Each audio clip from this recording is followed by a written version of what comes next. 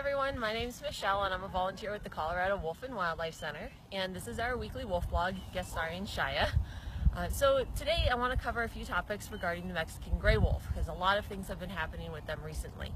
So unfortunately some of it's bad news, such as in Arizona, 2 wolf pups were found dead. One of them, the causes are unknown, the other one seems to have died from distemper.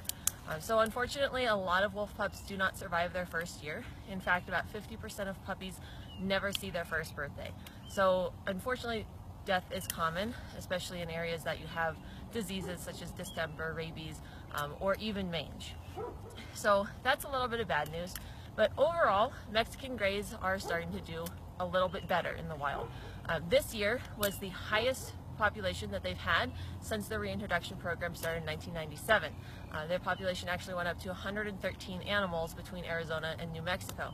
So it's still not a lot. It's not where the population should be, definitely not where the population needs to be, but they are increasing in number compared to last year where they had a significant decrease in the population.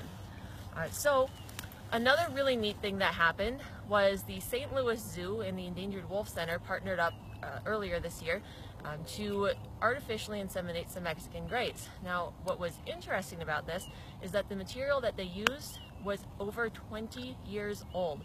So the animals that are technically the parents of those wolves aren't even around anymore. So that was a really neat thing to have happened. Another really good thing that happened in the world for Mexican grays was that the U.S. 10th Circuit of Appeals Court actually blocked an injunction that was set in place by New Mexico last year that blocked the release for Mexican grays in New Mexico. So thankfully they did overthrow that, and now Mexican grays are able to be released back into New Mexico again, which is of course part of their historic range. So some good things happening for Mexican grays, and then of course, like usual with most wolves, a lot of bad things is happening too. But overall for Mexican grays, this was a pretty good week. Thank you again for joining us for this week's wolf blog. Shia, as you can see, is getting a little bit impatient. So we will see you guys next week, and thank you for watching our weekly wolf blog. You silly boy, what are you doing?